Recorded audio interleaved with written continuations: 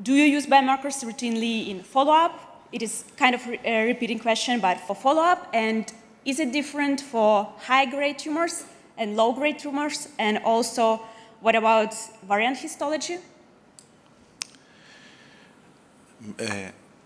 Very good question.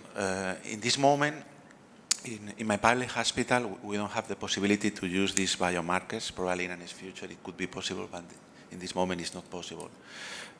In my private practice, I have a very good experience with EpiCheck and with Euromonitor. In this moment, I only using in patients with low-grade tumor because I know there are some papers published, but you should have your own experience in the management of these urinary markers. My experience is very good. In some older patients, I recommend to do these urinary biomarkers, and when this is negative, I recommend not to do a cystoscopy. So my answer is yes, I think we should use. I think Mario has a very good point there, that you have to get your own experience. That's you start working with a marker. There are several on the market currently that are performing quite well, but you have to learn your own experience with that. And in my center, it has become very popular, of course, since the COVID period. Patients were not allowed to come or were reluctant to come, and we have a home-based test, so we send that home. The test is done, it's sent back to the laboratory, we get the result, we have a telephone consultation, and it actually works very, very well. Patients are happy, we are happy. Our hospital board is happy because we don't see a lot of patients. So for me currently it's really something that I use in real practice. For me it's the EpiCheck, but again more of those tests really perform very well in excluding high grade. And I use it in all patients, not only in low grade, in all. Okay, maybe just one point on that because it's very important. Once again, we go to the cost, to the guidelines. As soon as it's not mentioned in the guidelines, you have your own protocol for the surveillance of this patient, and you will validate the data, or you use it in your clinical practice, I would say, out of your own experience, and you add the costs at the charge of the patient. One of the key issues is the meaningful of a positive biomarker, and the other point is whether or not it's going to be reimbursed to be incorporated into the practice. For these 2 points, how can we reach these 2 goals? Well, I think the first thing is, of course, important. It's got to come in the guidelines. I check my own results. So I do it now alternating. I do a cystoscopy, a test a cystoscopy. So I see in the negative tests whether the next time there is a large T3 tumor, which there isn't, fortunately. And I looked in my hospital at the cost effectiveness, and it is really cost effective. Because you would be surprised what a cystoscopy is costing if you add the nurse, if you add the time of the doctor, the cystoscope, the room, cleaning everything. It's a lot of money, which we don't realize, but it's a lot of money. So the home-based test for my hospital is cost effective. I think probably you have to tell the truth to the patient, no? You should speak with them, and you should tell if you have a negative result in this test with a probability of more than 90%, you don't have a bladder tumor. So this is very important. The most important topic with these urinary biomarkers is the negative predictive value. I agree with you. Where you are not afraid to miss a high-risk tumor in a patient who would be so-called suitable for active surveillance. You could use that to skip a number of useless cystoscopies. One other question is the choice of the test. You mentioned the nucleics. There are several markers on the market. Companies coming, protein-based, DNA, methylation. Why is this choice? There is no head-to-head comparison. So how do you choose? Because obviously you choose the same, and you're not working in the same hospital, you two guys. I have chosen DNA with EpiCheck and Euromonitor because I have participated in a clinical trial with EpiCheck some years ago.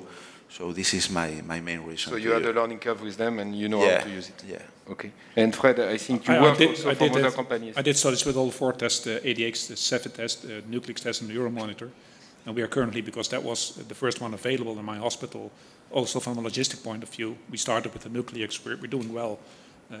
So I have no reason to change that, but there are more tests around. Yeah. Can I expand the discussion to Alberto Bereda? Because I know that Juan Palo and Alberto in QuickVet, they have some other experience with the test. Do you share the feelings that we have just discussed, Alberto? Or can we have the microphone in the front row?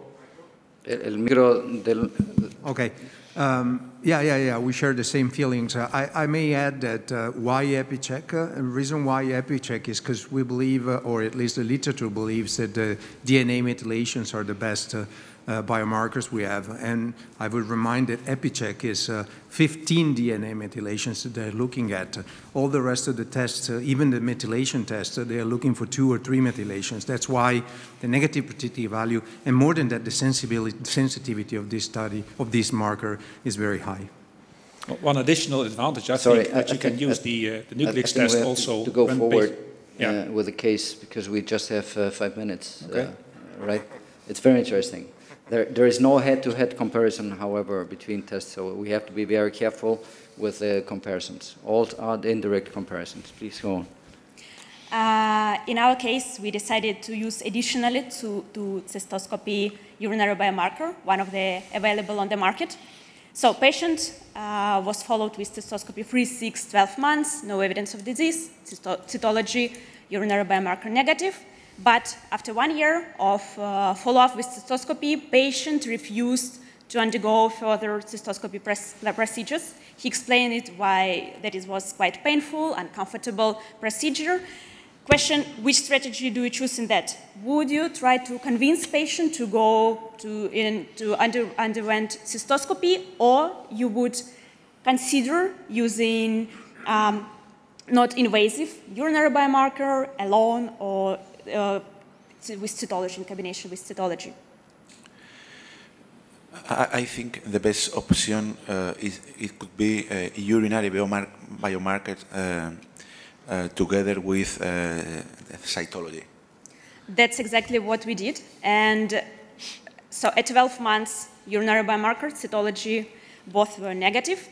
But then at 24th months, urinary biomarker appeared to be Sorry, there is no slide. Yeah, okay, now it is. Urinary biomarker appeared to be positive, and we went directly to cystoscopy. It was small papillary tumor, which appeared to be low risk. Taking into account age of the patient, which was already 84 years old, and some number of comorbidities, we decided to follow patients with active surveillance. So patient underwent cystoscopy. It was the same lesion every time, low risk, negative cytology, and this is final question, which would open final discussion. Which strategy now, and how often? UBT alone, or in combination with cystoscopy, cytology? What would you prefer in that case? I think without any doubt this patient has a positive cytology. So in my opinion, I will do a transurethral resection of the bladder together with a randomized biopsy of the rest of the bladder. This is my opinion. Yeah. Well, as far as I understood, cytology was negative. Maybe I misunderstood that. Was negative? Sorry, I think was positive. It was negative. No, so you can do it cystoscopy together with cytology or urinary biomarkers. Sorry, yeah.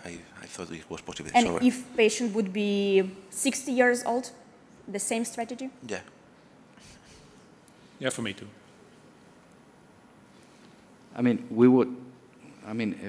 I would try to convince the patient to undergo surgery, to do a transurethral resection in our setting with 1 centimeter tumor. It's just a very fast procedure, and no problem. If he does not want to undergo a transurethral resection, then I would go and follow up the patient with either urinary biomarkers that we don't have because they are too expensive at the present time. You have to remember that EpiCheck is between 150 to 100 euros. There are other biomarkers that are cheaper, but you have to take a price, as Morgan said before, into account. So at the present time, clinical practice, 1 centimeter tumor and a recurrence with a previous G2, we would do transurethral resection. Any comments from Professor Upre? No, we can move on. So thank you. Thank you very much. Thank you. Thank you. Thank you.